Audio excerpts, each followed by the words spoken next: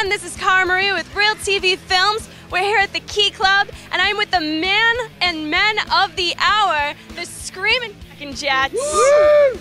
And how are you guys feeling right now? Your first time in 10 years being in the U.S. How are you guys feeling? I feel like a fat burger.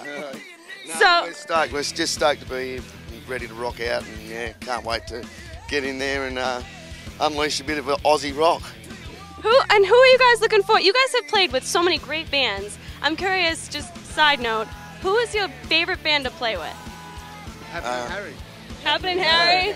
Besides the obvious? For me, I got up on stage with NXS many years ago with Michael Hutchence and played in front of 60,000 people and sang a song with him. I think I got some of the words wrong, but that was a real buzz for me. That was unreal.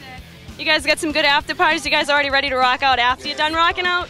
Absolutely. That's what we might play fast tonight because we got to get to the party.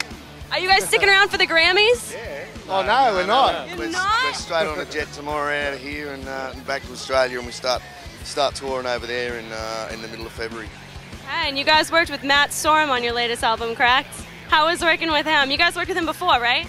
Well, we did a tour with Velvet Revolver and got to hang out a little bit with him, and yeah, we didn't actually. We just kind of sent the album over here, and they sprinkled magic fairy dust all over it, and it came back sounding fantastic. And yeah, him and the guy Steve Salas that did some extra production or some production for us. So yeah. Well, I am so looking forward to hearing you guys rock out tonight. You guys are awesome. I've been OCD on your MySpace all day listening to your stuff. Awesome. So I'm ready to rock, sing along with you, and thanks for being with us. Good luck tonight, guys. Rock out. Thank you. Bye.